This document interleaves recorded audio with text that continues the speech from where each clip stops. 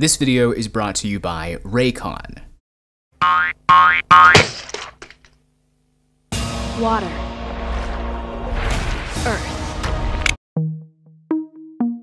So I've spent the last few weeks going back through Avatar: The Last Airbender now that it's streaming again on Netflix. It's always been a kind of comfort food show for me. I loved it as a teenager when it first premiered, and it's a show that I admire all the more now as an adult, for many reasons, but particularly for the way that it was written. Going back through it this time, I found that I was struck by a pair of episodes in a way that I don't think I'd ever been before, and I want to take a minute to dive into each of them. Can't you watch where you're... No. The Desert, written by Tim Hedrick from the middle of the second season, follows Team Avatar as they stumble around aimlessly after Appa's capture by a group of sandbenders. And The Beach, written by Katie Matilla from the beginning of the third season, which follows Zuko and company's forced vacation at an island getaway that results in a Breakfast Club-style group therapy session. You want me to express myself? Leave me alone! Neither are particularly big, exciting episodes, but that's precisely the reason why I think I was so struck by them. Because you don't need these episodes. If you zoom out and look at each of their respective seasons, or the show as a whole, neither of them boast pretty much anything by way of major plot beats.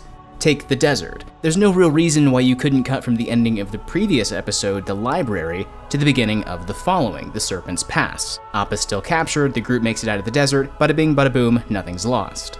Same with The Beach. There's nothing really all that vital going on here in regards to the overall plot of the show.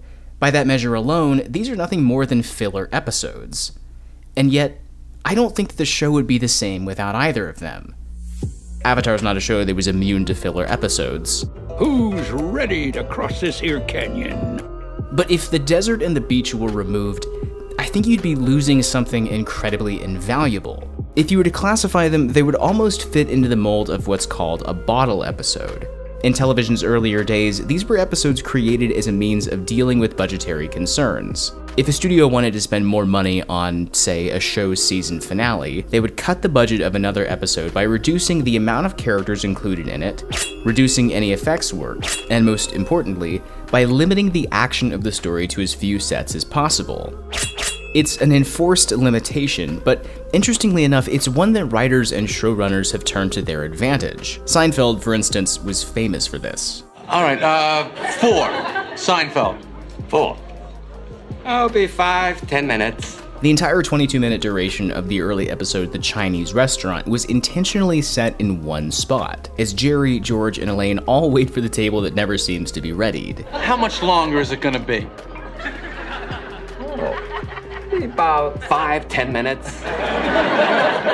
They're almost like stage pieces. Written and executed correctly, bottle episodes can be a real formally experimental opportunity to dive deep into more complex emotional issues going on with the characters without the heavy lifting of major plot progression. To coin a phrase, it's not filler, it's exploration.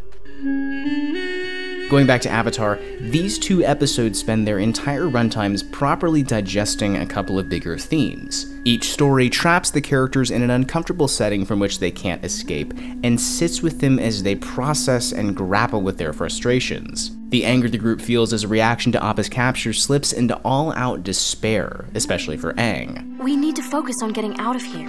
What's the difference? We won't survive without Appa. There's a wonderfully pitched moment where Katara has to grit her teeth and push the group further lest they slip any further. Great characters are built on moments like these. Go back to the fundamentals, it all boils down to action, reaction, and motivation. Interestingly enough though, the anger that Zuko feels throughout The Beach isn't so much based in his motivation, but rather his lack of motivation. More than any other point throughout the series, this is Zuko at his most lost and confused. His prime motivation up till now was regaining his honor in his father's eyes by capturing the Avatar. But despite the fact that his father has now welcomed him home, there's an overwhelming feeling of waywardness that he can't shake. It may not seem like it, but I'd argue that this is one of the most important episodes in Zuko's overall storyline. It's the key episode between his betrayal of Uncle Iroh in Crossroads of Destiny and his decision to abandon the Fire Nation in Day of Black Sun. Everything should be perfect, right? I should be happy now. But I'm not. I'm angrier than ever and I don't know why. Now, Here's what I love.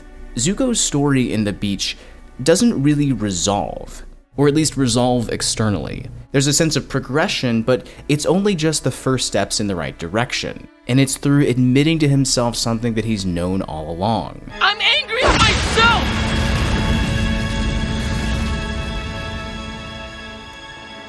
Why? Because I'm confused. Because I'm not sure I know the difference between right and wrong anymore. The same could be said for Aang in the desert. There's no real finality or closure gained. Like Zuko, the episode ends as he begins coming to grips with what's occurred. His story here is one that begins in rage but ends in giving up control and accepting the sad and bitter truth of Appa's capture. I don't say any of this because I'm a sucker for downer endings.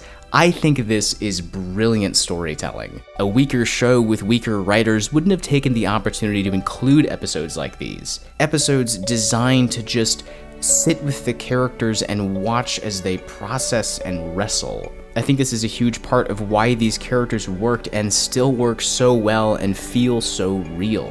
Just try to get some sleep. We'll start again in a few hours. And of course, the fact that all of this was done inside of what was ostensibly a show for children, well, that just makes it all the more impressive. Very special thanks to Raycon for sponsoring this video. If you don't know, Raycon's wireless earbuds not only start at about half the price of any other premium wireless earbuds in the market, but they sound just as amazing as other top audio brands you know. Their newest model, the Everyday E25 earbuds, are their best model yet, with 6 hours of playtime, seamless Bluetooth pairing, and an overall more compact design that gives you a wonderful fit. On days when I'm animating for hours and hours on end, I pretty much listen to a non-stop stream of podcasts and YouTube videos. And having their wireless earbuds not only eliminates unnecessary wires and cables, but overall helps make my editing process all the more relaxed and enjoyable. And right now they're offering a great deal. You can go to buyraycon.com/royalocean for 15% off of your order.